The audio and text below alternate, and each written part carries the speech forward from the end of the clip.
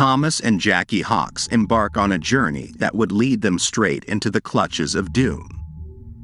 Little do they know that the decision to part with their most cherished possession, their opulent yacht, would hurl them into an abyss of darkness. Picture this: the sun glistening on the serene waters, a last voyage on their beloved vessel, and a potential buyer about to seal the deal. As the sails caught the wind and the waves whispered secrets, the Hawks ventured into oblivion, unaware that this very voyage would become their eternal shroud. The puzzle of their disappearance clawed at the hearts of loved ones and authorities alike, and a chilling void of uncertainty engulfed their world. Where had they gone? And what unspeakable fate had befallen this once vibrant couple? This is the horrifying case of the beloved couple of Thomas Hawks and Jackie Hawks. Thomas Hawks and his brother Jim Hawks grew up in a farm in the heartland of California. They shared passions as they loved surfing the rolling waves and navigating the vast expanse of the open sea. Life's twists and turns saw Thomas answering the call of duty, trading the ocean's embrace and joining the military. He had even ventured into the harsh battlegrounds of the Vietnam War, leaving his mark as a veteran. His resilience didn't waver even as he transitioned into the realm of justice, becoming a dedicated probation officer. Meanwhile, Jim's path led him into the uniform of a police officer, rising to the esteemed position of police chief. In their veins, the spirit of service ran deep. Thomas was also a bodybuilder. He had sculpted his body, a testament to his unwavering commitment to physical strength. It was evident in his impressive physique, a symbol of his indomitable will. Life wrote its chapters and Thomas married, bringing 2 sons, Ryan and Matthew, into the world. But like the changing tides, love's voyage took unexpected turns and they ended up divorcing. Thomas found himself in Prescott, Arizona, a new chapter in his life unfolding. His sons followed, drawn to the embrace of their father in this new land. Then, in an unexpected but positive twist of fate, Thomas crossed paths with Jackie.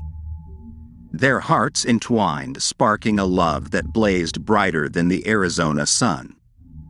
However, Jackie carried scars not of the heart but that of life's cruelty, with a past accident leaving her unable to bear children of her own. Her love, however, knew no bounds as she embraced Thomas's sons as her own flesh and blood. Life's demands had always been met with unwavering determination by this couple. They toiled ceaselessly, dreams woven into their hearts. Their aspiration? To own a vessel, a testament to their hard-earned rewards. They bought themselves a 55-foot yacht and named it Well-Deserved, a name in which their loved ones deemed as a fitting one and a well-deserved reward for their unyielding work ethic. They took the vessel to the next level by equipping it with the most advanced technology. With retirement's golden years ahead, Thomas and Jackie set sail along the picturesque West Coast. Mexico's exotic shores, California's rugged coastline, and Catalina Island's enchanting beauty became their playground for the following 2 years. They were without a doubt living the dream they'd so ardently envisioned. Life being an ever-evolving story, new chapters beckoned. One of Thomas's sons began a family of his own with the promise of a grandchild on the horizon. Anticipation filled their hearts. The prospect of becoming grandparents was a beacon of joy. Thomas and Jackie then considered the idea of returning to Arizona to be close to their expanding family. And so they made the hard decision to part with their beloved boat, Well-Deserved, and decided to sell it in Newport Beach, California. Little did they know that this decision would thrust them into the maw of fate, leading to a tragedy they could never have anticipated.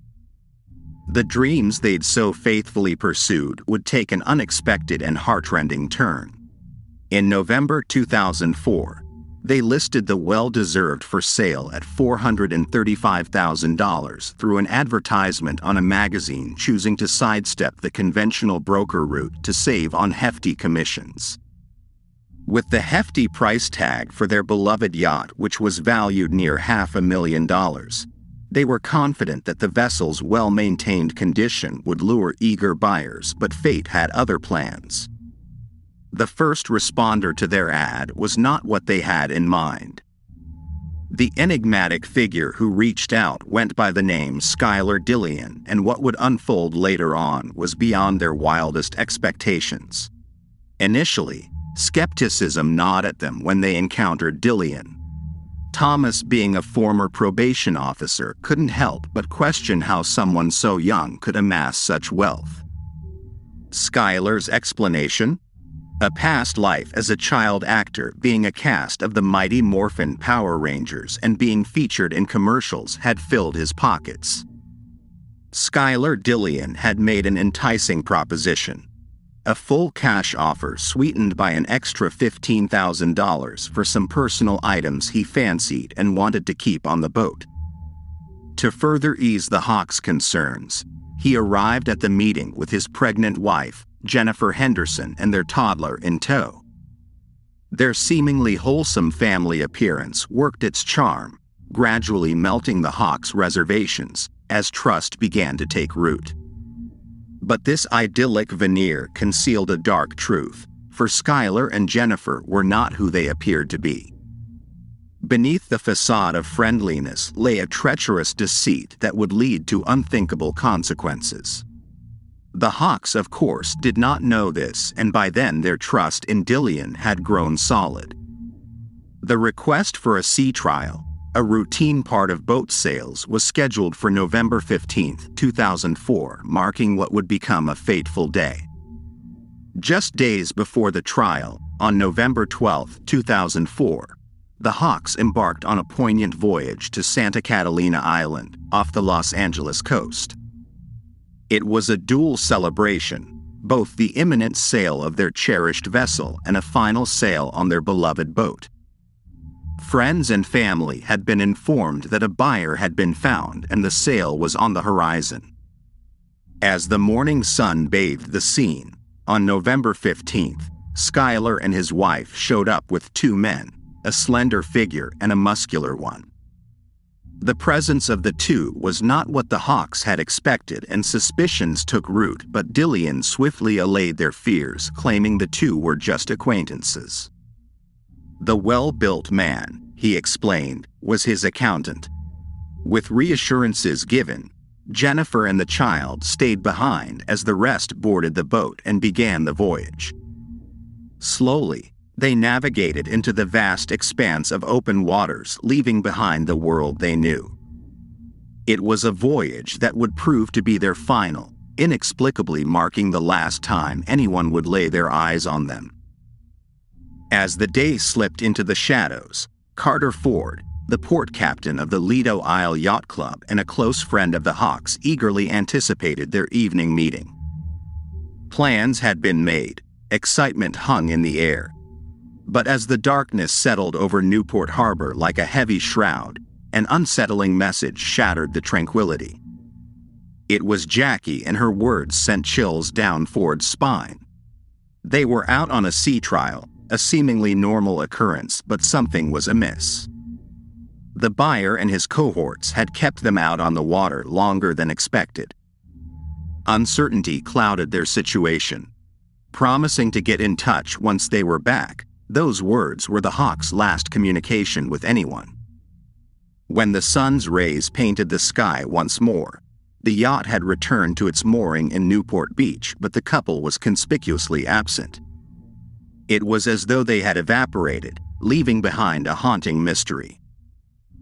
The eerie silence grew more profound as hours turned into days. No calls were made to friends or family, and their cell phones remained eerily silent, behaviors starkly at odds with their usual routines. Adding to the enigma, Jackie's SUV had vanished without a trace, and so loved ones initially thought the couple had embarked on a spontaneous road trip to revel in their newfound financial fortune. Perhaps they'd simply shut off their phones as they drank to celebrate while living it up, they thought. But the grim truth unfurled like a sinister tapestry. The Hawks were not on vacation. Something far more sinister had swallowed them, and the chilling realization dawned on them later on. A week had come and gone, and the strange silence from the Hawks had ignited a relentless storm of questions and worries. Their absence weighed heavily on the hearts of those who cared for them, a nagging dread that something was amiss. Desperation led the family to Carter Ford as they asked him to cruise out to the well-deserved and dig around a little. As Ford stepped onto the vessel, a profound worry swept over him. This wasn't right. Something had gone terribly wrong. The once meticulously maintained vessel now lay in chaotic disarray. And right there, in a foreboding fashion, dangled a lone white towel from the portholes of the boat. Alarmed by this eerie scene, the family wasted no time in taking action. A missing persons report was swiftly filed, summoning detectives to the scene. With a sense of caution, they broke the lock on the cabin door and stepped inside.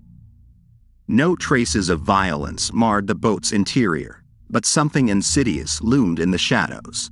Their eyes fixated on a white towel soaked in fresh ink hidden between the master bed and a wall. It gave them a pause, raising disconcerting questions. Nearby, a receipt painted a chilling picture: purchases of bleach cleaning supplies, heavy-duty trash bags, and Tums, which is a type of an antacid. The pieces of this macabre puzzle fell into place in the detectives' minds. The cleaning kit, eerily fitting for a murder, with bags meant to obliterate evidence, bleach to sanitize away the grimmest traces, and the Tums perhaps to soothe a stomach unsettled by the gruesome deeds. The boat harbored secrets that sent shivers down the spines of all who ventured within. Determined to uncover the truth behind the buyers of the yacht, investigators launched a relentless pursuit of Skylar and Jennifer. A surveillance team was swiftly assembled, poised to shadow their every move. Undercover officers shadowed the Dillians, watching as they carried on with their daily lives seemingly untouched by the shadows of suspicion. They were regular volunteers at a local church, and Jennifer's work as a hairdresser presented no unusual facets.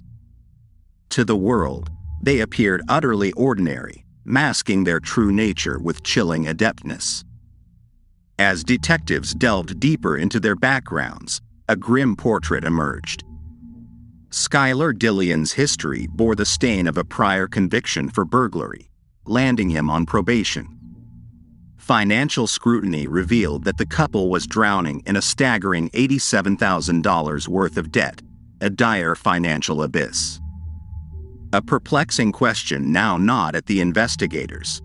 How had they managed to acquire the well-deserved given their dire financial straits? Skylar's claims of acting fame on Mighty Morphin Power Rangers unraveled upon investigation. He had been an uncredited extra in a mere episode or two. The couple's living situation added another layer of intrigue as they resided in the garage of Jennifer's parents' home. Their dreams of yacht ownership clashed starkly with their grim financial reality, leaving detectives baffled by the incongruity of it all. The deeper they dug, the more perplexing the puzzle became. Dillian found himself under the hot spotlight of interrogation, but he remained unflinchingly insistent that the yacht had been a legitimate purchase. Shockingly, he confessed to the source of the money, which was drug sales. His tale took a darker twist as he revealed handing a briefcase filled with laundered cash from Mexico, which were predominantly in $100 bills, to Tom. Intriguingly, Skylar claimed that the Hawks had sought his help in opening a Mexican bank account, envisioning a life in a new home there. He added that Tom and Jackie had even signed a power of attorney, granting him full control over their financial affairs and the ability to move their money to Mexico. To further bolster his story, Skylar produced what appeared to be a legitimate power of attorney document, its signatures seemingly authentic. though Schuyler denied any involvement in their disappearance, insisting the couple had likely moved to Mexico. A shred of credibility hung in the balance. Cell phone tower data indicated that the Hawks' phones had pinged near the Mexican border the morning after the sea trial with Schuyler. Detectives, frustrated and back at square one, returned to the drawing board. Their focus shifted to the Hawks family, determined to ensure the couple's safety above anything else. In a desperate bid for answers, they turned to the national news, putting a family member in front of the cameras pleading for information on the whereabouts of the missing couple and any information about their car. The mystery continued to deepen, leaving the world captivated by its twists and turns. The moment the police had been anxiously awaiting materialized just south of the border. A call from an American citizen in Mexico jolted the investigation into action. He had been watching the news, and at that very moment, he was gazing at the very car they had been tirelessly searching for. With bated breath, authorities converged on a house near Ensenada in Mexico, and sure enough, it was the Hawks' car. Their hopes were riding high that it would turn out to be them, despite the Hawks still missing for over a month and the dread of something sinister looming large. A flicker of optimism remained. Perhaps this was the breakthrough they had been yearning for. A Mexican federal agent took the lead, his knuckles rapping on the door.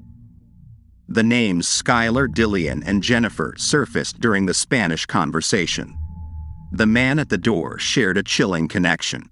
He was an old surfing buddy of Schuyler. He nonchalantly mentioned that Schuyler had handed him the car, and shortly after this, Jennifer, his pregnant wife, had driven him back to the U.S. The detectives wasted no time. Swabbing the car's interior, they struck a chilling jackpot: Schuyler's DNA on a heater knob, an incriminating piece of evidence that raised dark questions. The puzzle pieces were falling into place, and the investigators grew convinced that something sinister had transpired aboard the Well-Deserved. Schuyler and Jennifer held the answers, or at the very least they knew who did, but the hunt for undeniable proof was far from over. The investigation took a curious turn as detectives revisited the perplexing power of attorney. The notion that Tom and Jackie would willingly grant strangers access to their bank accounts raised red flags, casting a shadow of doubt over the documents. But then, a twist in the plot emerged. The notary, Kathleen Harris, provided a statement that seemed to corroborate Schuyler's account. She insisted that she had witnessed the Hawks signing the papers and had personally taken their fingerprints to validate the documents. Her version of events aligned with Schuyler's narrative, but the astute investigators decided to probe further. They posed a seemingly innocuous question to Harris. They asked her to describe Tom and Jackie Hawks. While she could paint a perfect picture of Tom, her portrayal of Jackie raised suspicion. She described her as having brown curly hair, a stark contrast to the reality. Jackie had chopped her long curly locks, opting for a spiked blonde hairstyle when they moved onto the Well-Deserved. Was this mere confusion, or did it hint at a more sinister cover-up? The fingerprints on the power of attorney were a perfect match, and the signatures appeared legitimate, but a nagging sense of worry lingered. To dispel their doubts, the case was handed over to the FBI, enlisting the world's top handwriting experts. Their findings were startling. Tom's signature was authentic, as was Jackie's. However, an unsettling anomaly lurked within Jackie's signature, leaving investigators grappling with a puzzle they couldn't quite crack. The Hawks' last name having an S at the end is a detail we've come to know well, haven't we? However, a chilling revelation emerged. In Jackie's signature, it was originally written as Hawk, and someone had surreptitiously added the S later, which was inconsistent with her handwriting. They believed that it hinted at a desperate signal to someone in the future that something was terribly amiss. The investigators, armed with this unsettling revelation, received a tip that Schuyler was about to make his getaway. He had contacted his probation officer and asked for permission to leave the country, a desperate move that played right into the hands of the quick-thinking detectives. They swiftly apprehended him for the very crime he had earlier confessed to: money laundering. Detectives descended upon the converted garage apartment where Jennifer's parents lived. Amidst the belongings, they discovered a trove of Tom and Jackie's personal items, including their camera and driver's licenses. A striking discovery awaited them within Jackie's driver's license photo, an uncanny resemblance to the notary's description, further deepening suspicions about her involvement and the authenticity of her witnessing the documents. The shadows of conspiracy grew darker, casting a spotlight on the chilling possibility that more individuals were entangled in this perplexing disappearance than initially believed.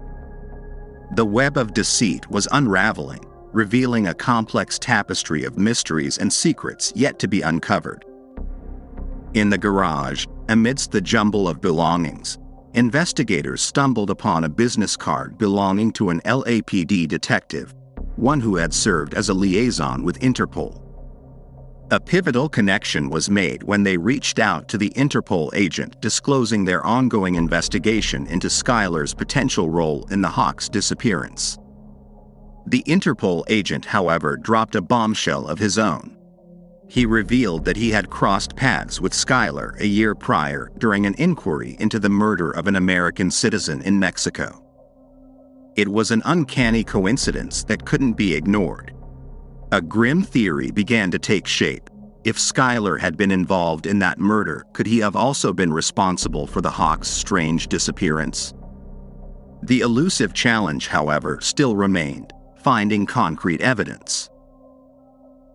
As the investigation progressed, detectives unearthed a peculiar anomaly on the yacht. Scrutinizing the ad the Hawks had placed to sell their boat, they observed a puzzling detail.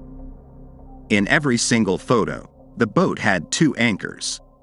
A hasty return to the harbor only deepened their suspicions. There, on the well-deserved, was only 1 anchor and not 2 as depicted in the ad. The pieces of this dark puzzle fell into place as a chilling theory began to emerge. Detectives started connecting the dots and piecing together a theory that linked the absence of the anchor on the yacht to the mysterious disappearance of the couple. It appeared that Schuyler's claim of buying the boat might have been a sinister ruse, concealing a nefarious plot to murder the couple and steal their prized possession. All that remained was to bridge the gap between theory and undeniable proof. The net was closing in, and Jennifer's actions spoke volumes. Her attempt to drain the Hawks' bank account served as damning evidence that she was complicit in the sinister plot, fully aware of what had unfolded during the sea trial, even though she hadn't set foot on the boat. However, her lips remained tightly sealed, unwilling to betray her husband. The notary, too, held steadfast to her account. But in a pivotal moment, detectives spotted a name within the power of attorney documents, a name that would turn the tide in unraveling this mystifying case. It was the signature of a man who had borne witness to the fateful deal, a man by the name Alonzo McChain. Alonzo, merely 19 at the time, lived with his parents and worked as a jail guard. A friendship had formed between him and Dillian while the latter was incarcerated for burglary. Schuyler had persuaded Alonzo to accompany him during the meetings. He was the slender man who had joined him on the sea trial. Promising leniency in his sentence, they struck a deal with Alonzo, urging him to reveal his side of the story and unveil the chilling truth about the Hawks' fate. As the tape recorder began to roll, Alonzo embarked on a harrowing narration, delving into the very depths of the horrors that the detectives had feared all along during their relentless investigation. He disclosed the presence of another man, the muscular figure Schuyler had introduced as his accountant. This was, however, no ordinary individual. He was none other than John Fitzgerald Kennedy, an infamous gang member and ex-convict known ironically as John F. Kennedy. Together, They had concocted a sinister scheme that would spell doom for the Hawks. Their nefarious plan revolved around a cold-hearted kidnapping, intending to whisk the couple away to the open sea and cast them into its depths. The chilling narrative unfolded as John F. Kennedy feigned seasickness, retreating to the cabin below deck. Concerned for his well-being, Thomas ventured down to investigate, unwittingly walking into the trap. Schuyler followed closely behind, and in that moment they ambushed Thomas. Amidst the chaos, Jackie's voice pierced the air with frantic inquiries. Alonzo seized her, holding her in place, and incapacitated her with a taser. She was then restrained with handcuffs and led to a different part of the boat. Both Thomas and Jackie found themselves helpless with their eyes and mouths taped shut. In those harrowing moments, as Jackie struggled to scream through her gag with tears of desperation flowing, Thomas offered a small gesture of solace. Handcuffed together, he tenderly stroked her hand with his fingers, a silent attempt to comfort her in the face of the grim fate that awaited them in the merciless hands of their captors.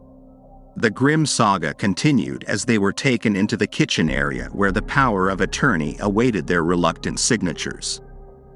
The chilling ultimatum hung in the air like a death knell: cooperate and perhaps they would be spared, or resist and death would be their fate. The boat steered into the haunting depths of the ocean near Catalina Island, a place once filled with cherished memories for Tom and Jackie. On the deck of the vessel, they were bound together with a rope, a ghastly prelude to the impending horror. Dillian then disengaged one of the anchors from the boat's bow as he dragged the chain along with the dreadful sound echoing in their ears. They had heard that sound countless times before, but this time it signaled their inexorable doom. In the face of impending tragedy, Jackie's pleas for her life were heartbreaking, her cries echoing her yearning to see her grandchild and her belief that she was too young to die. Amid the terror, Tom calmly stroked her hand and assured her it was all right and that they were going to be together. The cruel reality loomed before them. They were about to be cast overboard into the merciless embrace of the Pacific Ocean. And just like that, they were pushed from their beloved vessel, dragged down by the weight of the anchor, vanishing into the depths below.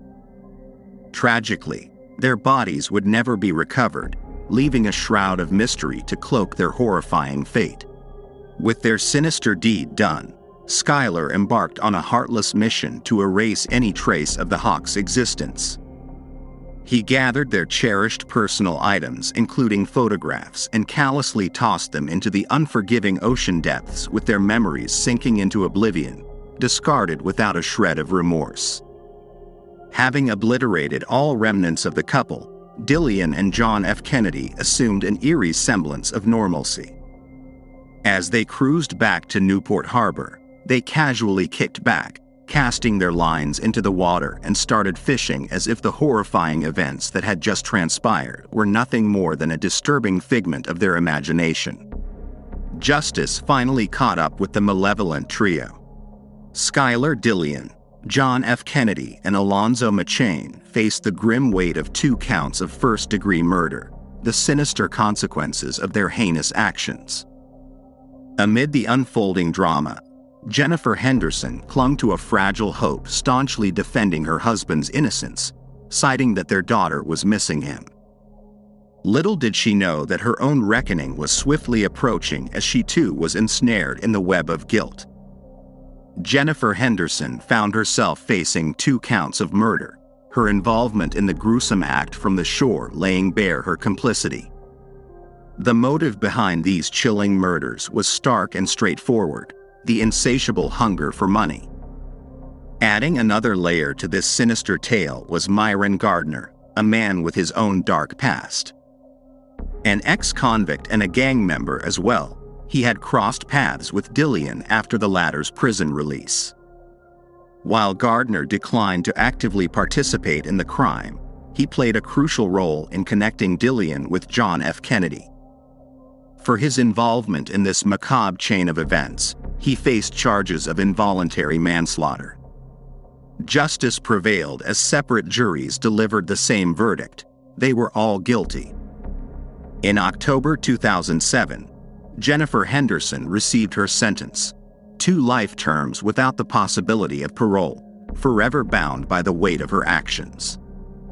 On May 1, 2009, John Fitzgerald Kennedy faced the ultimate punishment, a death sentence that landed him on death row at the forbidding San Quentin State Prison. Alonzo McChain, after testifying against the others and pleading guilty to his charges, received a lenient sentence on June 15, 2009. 20 years and 4 months behind bars, with the possibility of parole in September 2021. March 2009 marked a turning point for Myron Gardner, who had spent 4 years behind bars. He chose to plead guilty to accessory after the fact, resulting in the dismissal of the murder charges against him. During his time in jail, Skylar Dillian faced additional charges. He was accused of soliciting a fellow inmate to carry out a sinister plot against his own cousin and father. But the darkness ran deeper as Dillian found himself implicated in another murder case, the murder case of the American citizen named John Jarvie, whose life had been taken in Mexico back in 2003. His cousin, who was linked as an accessory to the Jarvie murder, and his father were both deemed critical witnesses in both murder cases. September 22, 2008, marked the commencement of jury selection in the monumental trial against Skylar Dillian. The courtroom witnessed a consolidated case where Dillian was jointly tried for the murders of Thomas and Jackie Hawks alongside the chilling murder of John Jarvie. Justice delivered its verdict on April 10, 2009, as Dillian was sentenced to the ultimate punishment, a death sentence. Orange County Superior Court Judge Frank Fossil sealed his fate, casting him as well into the unforgiving confines of San Quentin State Prison's death row. Before Skylar Dillian was sentenced to prison, a disturbing revelation came to light. While in jail on March 13, 2008, he carried out a shocking act, partially cutting his own male private organ with a razor blade driven by a desire to rid himself of it. After receiving urgent medical care, he was returned to his cell the following day. In an interview, Dillian confessed that his motive behind this gruesome self-harm was a profound desire to transition into a woman. He had already changed his name from John Julius Jacobson to Skylar Dillian, selecting a unisex name as a reflection of his identity. Defense lawyers argued that Dillian's desperate need for funds to finance sex reassignment surgery had been the dark motivation lurking behind the murders of the Hawks. However, it's crucial to note that such a motive cannot excuse the heinous crimes he committed. In 2019, however, Dillian's gender was legally changed to a female, and the world now knows her as Skylar Preciosa Dillian. The Hawks family cherishes the enduring memory of Thomas and Jackie, forever etched in their hearts. These vibrant souls, known for their adventurous spirit, were embodiments of goodness and authenticity. Their fate was a cruel twist of destiny they didn't deserve. Though they are gone, their spirits endure, casting a timeless glow upon our memories. May they find eternal peace in paradise. If you found this video compelling, drop a like and share your thoughts in the comments, and support us by subscribing to the channel.